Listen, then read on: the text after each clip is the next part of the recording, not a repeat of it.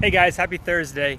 Hey, today I just wanted to bring up something that I think is a really big hindrance for success in life, for success with your relationships, business, your dreams, your goals, wherever you want to go. And this is from Jim Rohn, but these are three really good questions to ask. And I think that this is probably one of the major components to why a lot of us are not where we want to be, and that's our association. That's our association with people that are toxic, people that we allow to snatch away our dreams. So three good questions to ask would be: number one, who are we around?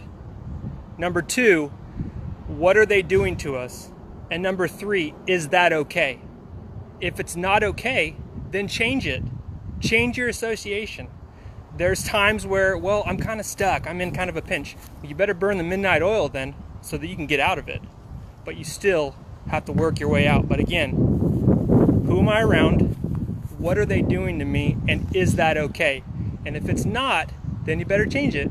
So anyways, I just want to send that out to you guys today and just encourage you that, you know, we're all learning in this. We're all learning and we're all growing. But really consider who, you know, they say that you are the sum total of the closest 5 people you have in your life.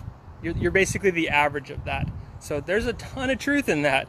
So really consider, if you're not where you want to be, ask yourself, who are you allowing in your life and allowing to get close to you? And is that snatching you away from your goal, or is that encouraging you towards your goal? And if not, then change it.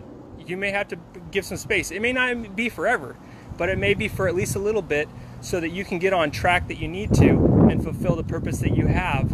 And don't let anyone take that from you. All right, guys, have a good day.